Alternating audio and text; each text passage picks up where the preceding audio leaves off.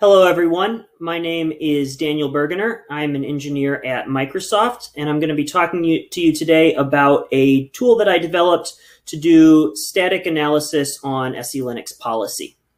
And this tool is called SELint. So I'm going to start with a brief introduction. I'm going to talk about some of the challenges involved in writing SELinux policy. And then I'm going to show some of the example checks that SELint can check for, and then a brief overview of how to use SELint and take advantage of some of its features. So, as I said, my name is Daniel Burgener. I've been working on SELinux policy for about 8 years, and I'm at Microsoft, and I maintain SELint. And in my time working on SELinux policy, I've spent a lot of time reviewing policy written by people who may be newer to policy or less experienced doing SELinux policy. And doing that, just like with any kind of code review, I find myself talking about the same issues over and over again, which are catchable by automated analysis. So the goal here is SELint is a tool to get a lot of that kind of normal cruft in policy development dealt with automatically so that it doesn't need human review. So there's the GitHub link to where you can find SELint, and we just released version 1.1 in May, and still ongoing, lots of active development to improve it and add more checks, etc. So the reason for this is to improve SELinux policy scalability and maintainability. As I said, to save reviewer time, most of the environments that I've worked on policy in, you tend to have a lot of people who are very new to policy, perhaps developers who are writing code and then also writing policy for that code. And then you have a handful of people who have more background with SELinux and using it. We want to minimize the amount of time that those people have to spend reviewing the policy to free them up for other issues. We can also help to find issues prior to failures in production, take some of the burden off of testing, and move it to static analysis. And one of the main goals here is to have something that's good for inclusion in automated build pipelines. As another benefit, we've already submitted quite a few fixes to reference policy. And that means that the issues that SELint is finding, everyone's getting the benefit of those upstream. And we hope to continue submitting upstream reference policy fixes based on things SELint finds as we add new checks. So first off, let's talk about some of the challenges with using SELinux policy. So as a story, I recently purchased a new scanner, and I was on the scanner manufacturer's website trying to get drivers for my scanner, which worked great, and I was able to get my scanner set up very easily. But as I was looking at their FAQs, I noticed what happens if SELinux is blocking the use of the scanner. And so they had this mess of instructions, which is really, really long and intimidating if you don't really know what SELinux is. You've just tried to install the scanner on your SELinux enabled system, and what should I do? It's also worth noting that these instructions involve editing a generated file. So this may very well not persist after a policy update and need to be redone, which is not indicated here. But fortunately, they do provide alternative instructions, which is how to disable SELinux. And those are short, sweet, and simple. So I imagine that most users who are using SELinux are going to opt for the disable. Now, the target here is not your in-desktop user. They're not going to write their own policy, but the target here is policy writers who often, in my experience, end up in the same kinds of situations where SELinux is hard and intimidating. They have a big mess of instructions, and this is just one of the many possible solutions to be considered. So I would say that SELinux is not necessarily hard, but it is complex. There's a lot of granularity exposed by SELinux, and there's a lot of different solutions, and it's context dependent which one's appropriate. This is not a blame on the scanner manufacturer for providing bad instructions as much as they don't know what your computer setup is. It's hard to provide generic instructions. So if disabling security features is common, then it's important to make the use of security features easier. As a Linux security community, we don't want to spend all of our time developing cool security features only for people to not use them. So why is SELinux hard? I think there's fundamentally 4 reasons, and there may be more, but these are kind of the 4 that I think show a significance. So one of them is that computing systems, Linux included, are inherently complicated. This is, why we have all these discussions at LSS, for example, about securing the Linux kernel and why we spent years and years and there's still bugs because code is complicated, it's challenging, and there's bugs. SELinux provides very granular exposure to the low-level implementation details of Linux and the applications on your Linux system. And that can really result in some very unexpected corner cases that the person writing the SELinux policy was not even aware they needed to be thinking at the level of this particular library or the level of the kernel or the level of a particular user space daemon or whatever. A second reason why SELinux is complex is there is some inherent complexity in SELinux as a system. So we've got 5 different models of security in SELinux. Permission denials can come from any of those models. Additionally, there's various user space components that are SELinux aware. So you may be dealing with a problem related to SELinux that actually comes from systemd or dbus or PAM or any of these other SELinux aware components. And now suddenly as an SELinux developer, you're thinking about the implementation details of systemd, which is not something you necessarily wanted to have to think about. Additionally, policy should generally conform to high-level security goals. Security can be hard because things like threat modeling are hard. Things like understanding the security properties of your system are hard. Now, hopefully, having static security policy is a helpful solution to that, and we can enable people to articulate their high-level security goals in a way that's analyzable. But users have to be thinking about high-level security goals and have to implement policy that correctly implements those goals. So in terms of, finally, writing scalable and maintainable policy is the 4th issue that I see as troubling.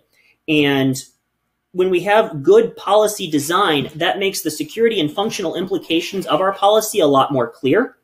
And adherence to conventions, just like writing any kind of source code, can make the policy much more readable for future maintainers, other developers, reduce the chance of error there. The proper use of appropriate abstractions will make the policy more resilient. We're going to see an example of an issue with that in a little bit. Also, portability requires some attention from the developer. Again, just like using any language, if I want to write SELinux policy that's portable to another system, that may potentially handle correctly changing properties of the system I'm working on, we need to pay attention to how we do portability. And finally, reference policy, which is the commonly used wrapper layer around SELinux, uses the M4 preprocessor language. That has some subtleties. And we don't necessarily, as someone developing security policy, want to have to become an expert on the subtleties of M4 in order to write good security policy. But sometimes those details get exposed. So how do we address these challenges? So reference policy is a very huge step in terms of addressing a lot of these. Reference policy focuses on abstracting away the Linux complexity. It focuses on creating a portable base policy. It focuses on allowing scalability by having encapsulation in different modules. We also have analysis tools that can help check our high-level security goals. But using reference policy requires the correct use of reference policy. It's very easy to have a build system based on reference policy and not take advantage of the features that it affords to you, or to take advantage of them incorrectly in a way that's going to increase the future maintenance burden. So the overall goal here with SELint is that if users can spend less time on reference policy syntax details, they can spend more time on security. And the end result is hopefully that everyone using SELinux will have more secure systems. So in terms of goals, SELint wants to report violations of normal conventions as well as poor style violations. So I'm grouping convention and style differently in terms of convention being these are the commonly expected norms. It's not necessarily right or wrong to do one way or the other, but we've all as a community agreed, at least in general, to do things this way. And so it makes it more readable to follow that.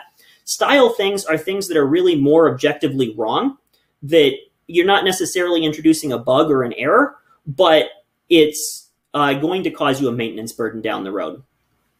We also want to warn about policy that could potentially cause unexpected errors. There's a lot of policy that works fine right now, and then when you change something seemingly unrelated, suddenly you're getting an error at compile time or at runtime. And we want to be able to warn about those situations early when we're doing static analysis so that we're not having trouble diagnosing a challenging to diagnose error down the road. We also want to treat SELinux syntax and ref policy M4 usage as a unified grammar. So a lot of existing tools will only deal with the base SELinux language, and the ability to treat reference policy syntax and the subset of M4 that it uses as all part of one language grammar really enables us to look into the style of how reference policy is being used. We also want to be fully configurable to enable people to turn on and off the checks that they do or don't want, and have granular disable so that this can be very usable. If people are using a static analysis tool and it's providing them false positives they don't want and have no way to turn off, they're going to stop using it. And lastly, want to make it easy for upstream to contribute checks so that if there's a particular policy development issue that's bothering you, it's easy to add a check for it.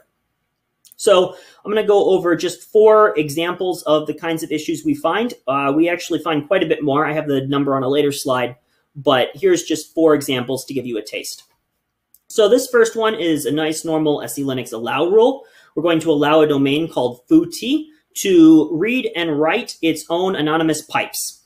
And this is based on a rule that I saw in a policy I was working on. And this is the rule that's recommended by audit to allow.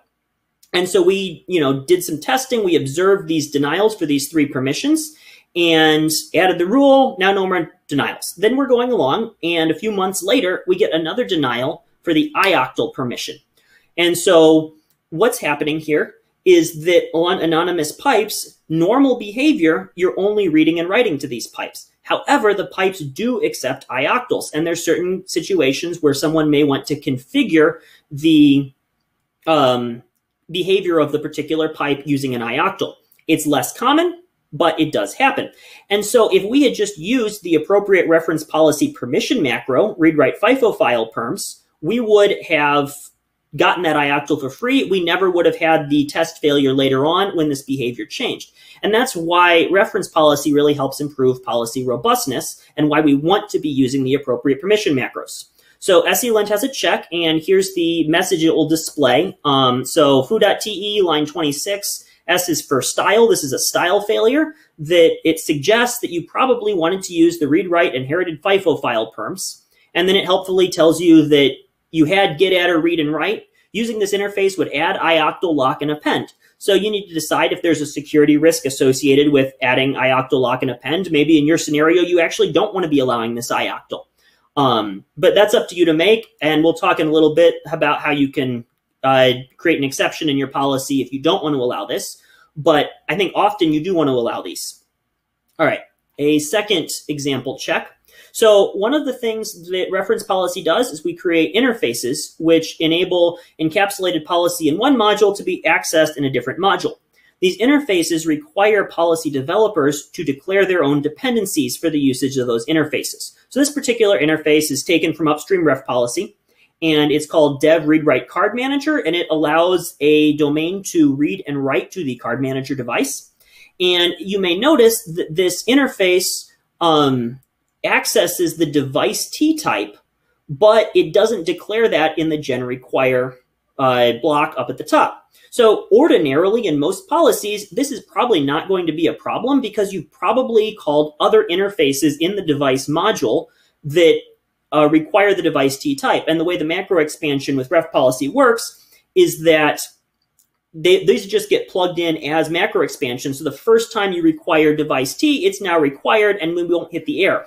But if we were to say reorder our interfaces or maybe use this interface call in a new module that didn't require device T, suddenly we're getting errors and we're saying, I just reordered a couple of lines. Why am I suddenly getting a dependency not satisfied kind of error?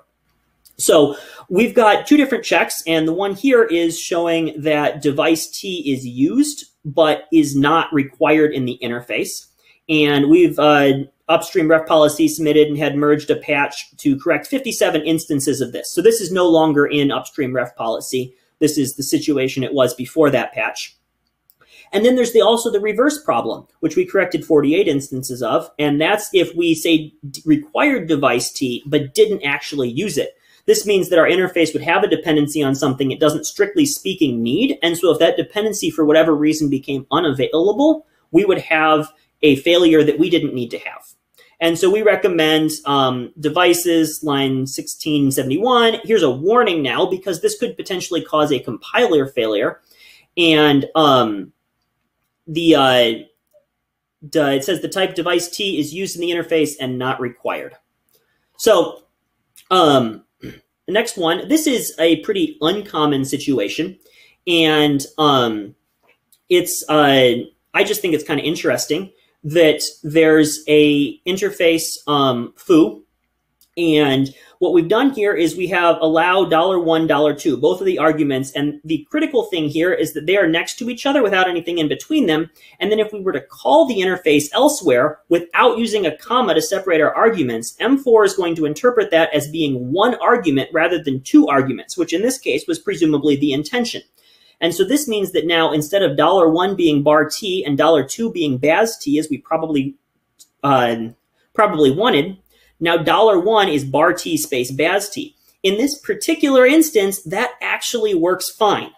And I did see this come up in a policy once where everything was working fine, but if later we were to go back and modify this interface and have something where $1 was not right next to $2, then this call would break and it would give you a confusing error message, and you would say, why on earth did modifying the interface make the call break? That shouldn't have happened.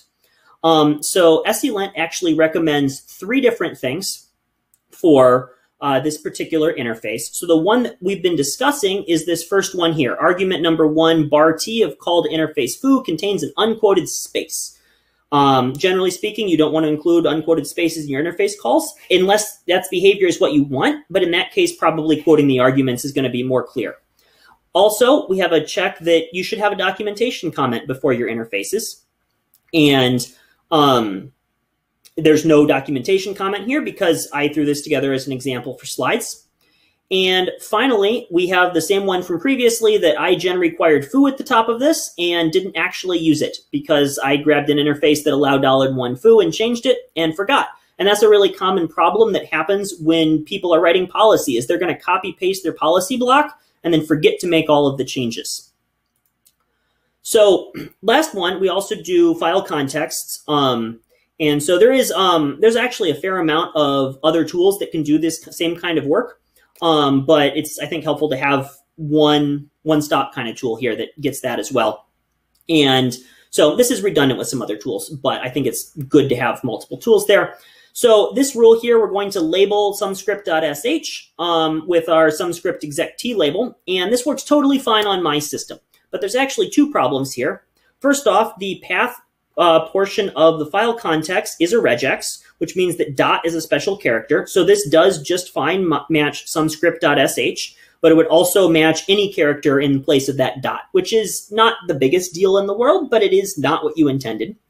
And then also the gen context macro takes a second argument, but M4 doesn't care if we just omit arguments. It just substitutes the empty string. So we were supposed to supply an MLS component. Now, this rule came from a non-MLS policy, and so everything was fine. But if we were to later then turn on MLS in our policy, now suddenly we're getting all sorts of breakage for what should have been a one-line config change. So we've got warnings for both of these issues reported by SELint. And you got a style warning that your MLS levels are not specified in the gen context. And we've also got a warning about the file context contains a potentially unescaped regex character. So we don't just check for dot, we check for a variety of different characters. Dot is kind of the big one that shows up a lot because you get a lot of extensions. It's really easy to forget that you need to escape that dot there. All right, so I also want to talk a little bit about how to use SELint if you're interested in using it. So you can, again, get it from our GitHub here, and this is a link to the releases page where you can see all the latest releases. Again, 1.1 is the latest release, and there's been a little bit of work since then, but 1.1 is pretty up to date at this point. And then it's just a normal installation process.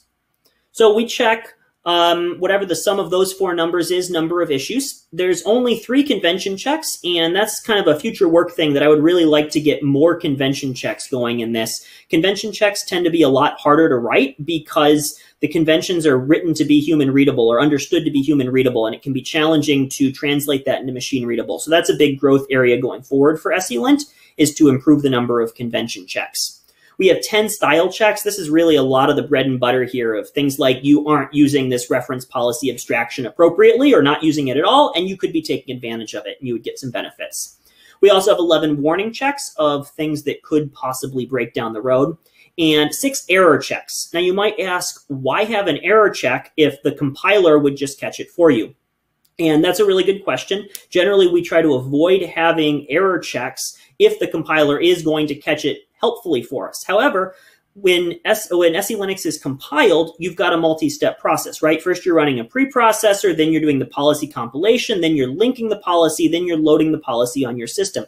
Errors coming in at link time or at load time are often expressed in the common intermediary language syntax, which can be very difficult to debug. And now we're asking policy developers to also understand SIL syntax if they're trying to figure out what this error is.